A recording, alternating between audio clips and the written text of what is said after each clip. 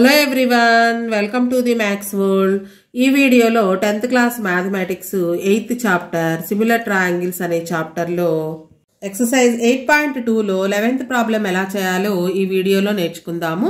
ఈ problem very important. Constructions అనేవి long answer questions కి ఇస్తారు. 2 పేపర్స్ గనక జరిగినట్లయితే మ్యాథ్స్ ఎగ్జామ్ ఇది 4 మార్క్స్ కి ఇస్తారు. 1 పేపర్ మాత్రమే జరిగినట్లయితే 8 మార్క్స్ కి క్వశ్చన్ ఇస్తారు. Construct a triangle of sides 4 centimeters, 5 centimeters and 6 centimeters. ఇక్కడ మనకి మెజర్మెంట్స్ ఇచ్చారు. ట్రయాంగిల్ ఎలా ఏ మెజర్మెంట్ ఉండాలో 4, 5, 6. Then construct a triangle similar to it. ఈ ట్రయాంగిల్ కి సిమిలర్ గా ఉండేటట్లుగా ఇంకొక ట్రయాంగిల్ ని డ్రా చేయాలంట. అది whose sides are 2/3 of the corresponding sides of the first triangle. ఈ గీసిన ఫస్ట్ ట్రయాంగిల్ యొక్క సైడ్స్ కి 2/3 టైమ్స్ ఉండేటట్లుగా సిమిలర్ ట్రయాంగిల్ ని కన్స్ట్రక్షన్ చేయాలి. First rough diagram గీసుకుందాము.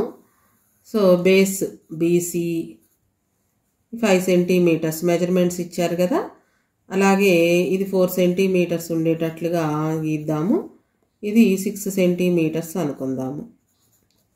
4, 5, 6. సో మనకి ఇచ్చింది 2/3 టైమ్స్. 2/3 అంటే ప్రాపర్ ఫ్రాక్షన్ కాబట్టి మనకి ఈ సిమిలర్ ట్రయాంగిల్ అనేది మనకి ఇచ్చిన మెజర్మెంట్స్తో గీసిన ఒరిజినల్ ట్రయాంగిల్ కంటే కూడా చిన్నది వస్తుంది. సో సి డాష్ బీసీకి లోపలే ఉంటుంది, ఏ డాష్ కూడా ఏబీ లోపలే వస్తుంది. ఏ డాష్ బి సి డాష్ అనేది ఏబీసీ ట్రయాంగిల్కి సిమిలర్ ట్రయాంగిల్ అవుతుంది. సో బి వైపుగా మొత్తం మనకి 2/3 అంటే 3 పార్ట్స్ చేస్తాము. 3 ఆర్క్స్ గీస్తామన్నమాట. 3 ఆర్క్స్ గీసి B1, B2, B3. సో మనకి అంతకుముందు చెప్పుకున్నట్లుగా 2/3 అంటే B2, B3 అనుకుని ఈ B3ని సికి జాయిన్ చేస్తాము, B2ని సి డాష్కి, అంటే ఇదనమాట.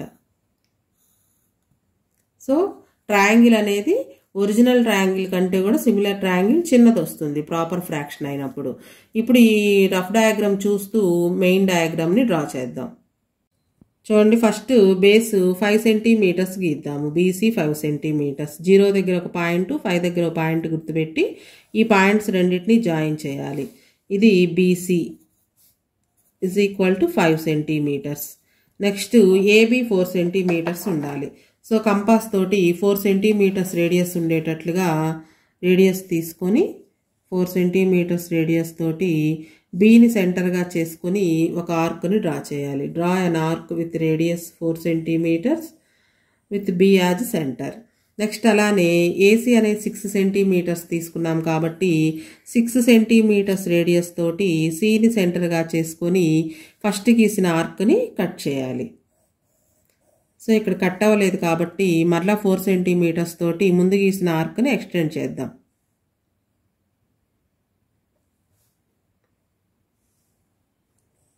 సో ఇప్పుడు ఈ రెండు ఇంటర్సెక్ట్ అయినాయి. ఇంటర్సెక్ట్ పాయింట్కి ఏ అని పేరు పెట్టి join AB and AC. ఏబీని ఏసీని join చేయాలి. సో మనకు కావాల్సిన ఏబీసీ ట్రయాంగిల్ అనేది వచ్చింది. ఇప్పుడు ఏబీసీ ట్రయాంగిల్కి 2/3 టైమ్స్ ఉండేటట్లుగా సిమిలర్ ట్రయాంగిల్ని డ్రా చేయాలి. 2/3 వీటికి తర్వాత చెప్తాను. 2/3. ఇప్పుడు బీకి కింది వైపుగా ఎక్యూట్ యాంగిల్ చేస్తూ బిఎక్స్ అనే రేని డ్రా చేయాలి. అంటే ఏ వర్టెక్స్కి ఆపోజిట్ సైడ్లో. బీకి అటువైపు పైన గీయచ్చు, రే కింద కూడా గీయచ్చు, కానీ వర్టెక్స్ ఏకి ఆపోజిట్గా ఉండేటట్లుగా బిఎక్స్ అనే రేని ఎక్యూట్ యాంగిల్ చేస్తూ గీయాలి. ఎక్యూట్ యాంగిల్ అంటే 90 కంటే బిలో ఉండాలి. సో ఇప్పుడు మనకి ఇచ్చిన ఫ్రాక్షన్లో 2/3 అని ఉంది. అంటే ఏదైతే పెద్ద నెంబరో అన్ని పార్ట్స్ చేయాలన్నమాట ఈ బిఎక్స్ అనే రేని. సో మనకి ఇక్కడ 3 అనేది పెద్దది కాబట్టి బిఎక్స్ రేని 3 ఈక్వల్ పార్ట్స్ చేయాలి. రేడియస్ మన ఇష్టం వచ్చినంత తీసుకోవచ్చు. సో రేడియస్ ఎంతైనా తీసుకోవచ్చు. బీని సెంటర్గా చేసుకుని ఫస్ట్ ఒక ఆర్క్ని డ్రా చేయాలి. Draw an arc with centre B. ఈ ఆర్క్ అలానే ఈ రే యొక్క ఇంటర్సెక్షన్ పాయింట్ని సెంటర్గా చేసుకుని సెకండ్ ఆర్క్ని డ్రా చేయాలి. నెక్స్ట్ మళ్ళా ఈ ఇంటర్సెక్షన్ పాయింట్ని యూజ్ చేసి థర్డ్ ఆర్క్ని డ్రా చేయాలి. సో 3 ఈక్వల్ పార్ట్స్ అన్నమాట. వీటికి B1, B2, B3 అని నేమ్స్ ఇద్దాము. ఈ arcs intersection పాయింట్స్కి B1, B2, B3 అనే నేమ్స్ ఇద్దాం. నెక్స్ట్ స్టెప్ మనకి ఇచ్చిన ఫ్రాక్షన్ రాసుకొని మనకి ఇక్కడ చేసిన పార్ట్స్ పేరు B1 B2 B3 అనుకున్నాం కాబట్టి వీటికి కూడా B అని ఇద్దాం, B3 B2. న్యూమరేటర్ని C' అలానే డినామినేటర్ని Cకి జాయిన్ చేయాలి. ఇది ఒక టిప్ అనమాట. చాలామందికి ఏ పాయింట్ని ఇందులో ఏ పార్ట్ని Cకి జాయిన్ చేయాలో తెలియదు. మనకి ఇచ్చిన ఫ్రాక్షన్లో డినామినేటర్లో ఇచ్చినటువంటి నెంబర్ని Cకి జాయిన్ చేయాలి. అంటే 3 ఉంది ఇక్కడ. 3 అంటే B3 అని అర్థం. B3ని Cకి జాయిన్ చేయాలి. So join B3C. Join B3C. ఇప్పుడు ఈ B3Cకి ప్యారలల్గా B2 నుంచి ఇంకొక ప్యారలల్ లైన్ డ్రా చేస్తే అది C' దగ్గర ఇంటర్సెక్ట్ అవుతుంది.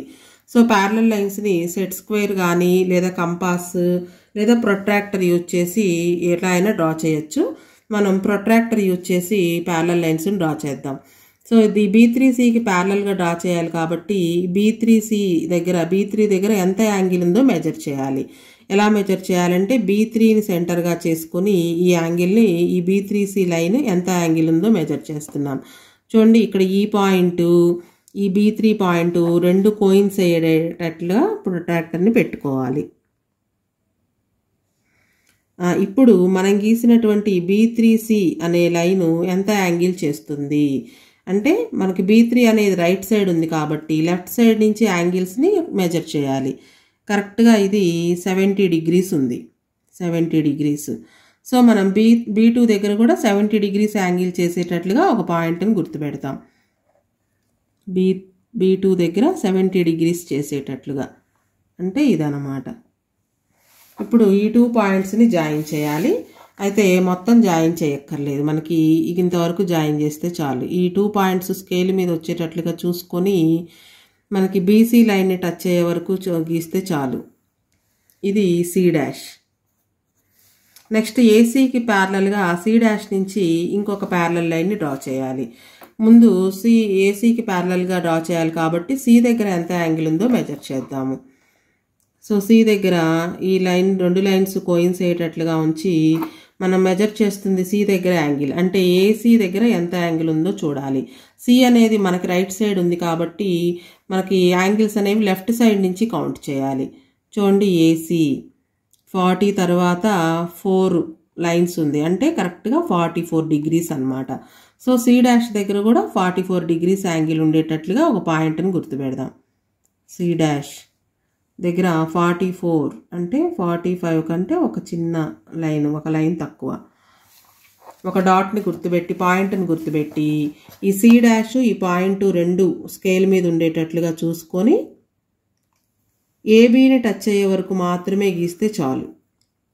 చూడండి ఎక్స్టెండ్ చేస్తే పాయింట్ని కూడా టచ్ అవుతుంది. మనకు కావాల్సింది A' ఇక్కడే రావాలి కాబట్టి ఇక్కడ వరకు గీసి ఈ పాయింట్ ఇంటర్సెక్షన్ పాయింట్కి A' అని పేరు పెట్టాలి. A', అనేది ABC ట్రయాంగిల్కి సిమిలర్ ట్రయాంగిల్ అవుతుంది. ప్రాపర్ ఫ్రాక్షన్ కాబట్టి ఒరిజినల్ ట్రయాంగిల్ కంటే సిమిలర్ ట్రయాంగిల్ చిన్నది వస్తుంది. చూడండి మనకు వచ్చిన ఫిగర్ కరెక్టా కాదా అని చెక్ చేసుకోవచ్చు. ఇది BC అనేది 5 centimeters ఉంది. మనం గీసింది ఇప్పుడు 2/3 టైమ్స్ కదా. So 2/3 into 5, 5 2s 10, 10/3. 10/3 డివైడ్ చేసినట్లయితే 3.333 వస్తుంది. సో 3.4గా రాసుకోవచ్చు.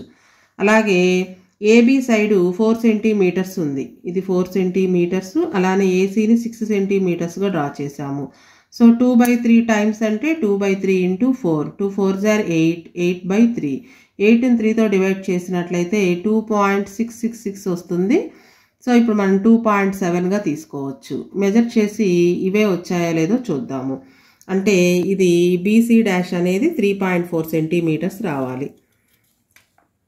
చూడండి B నుంచి కరెక్ట్గా 3.4 వచ్చింది, 3.4.